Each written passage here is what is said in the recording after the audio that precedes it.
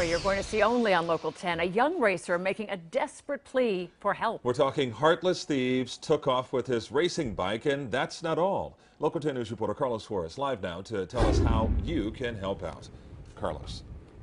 Calvin and Lori, the crook made off with not only just this child's bike, but all of his gear, and the timing really couldn't be at a worse time.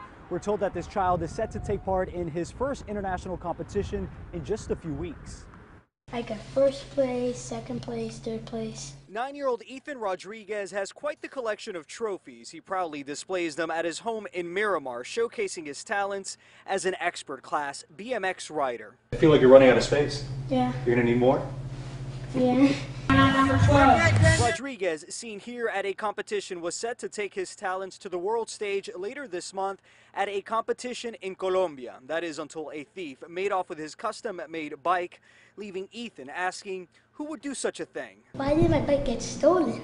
Like, why would someone want my bike?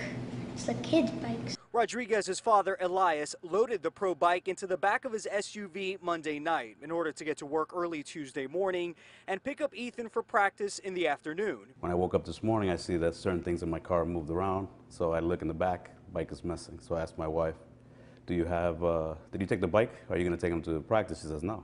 With the SUV unlocked, the thief took off with the bike, which cost north of $3,000, along with all of Ethan's biking gear. Anger over the whole thing quickly turned to sadness. Ethan is weeks away from one of his biggest competitions without the bike he's been training on for 9 months. We just want the bike back.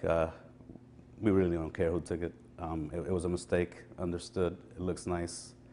It's unique. There's no way that you can take it anywhere and ride it.